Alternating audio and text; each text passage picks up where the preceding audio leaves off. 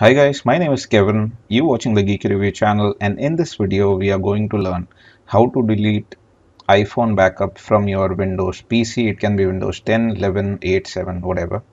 So moving ahead, the main reason for me doing this personally is because my C drive is completely full because of iPhone backup.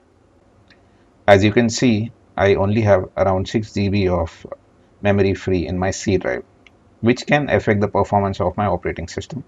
So now quickly let's go ahead and see how to delete iPhone backup. So first we'll connect our iPhone to the computer, and the next thing that we'll do is we'll open iTunes,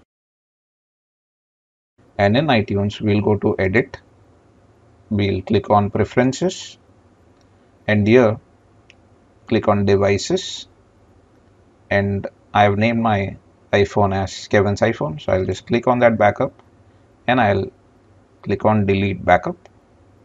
And there you go, you have successfully deleted your iPhone backup. It's that easy in Windows. So now we can see that from 6 GB we have 46 GB of free space. So it's better to install iTunes in your secondary drive and back up your files there. So that's it from this video. I'm Kevin, you watching the Geek Review channel. Goodbye and see you in another video.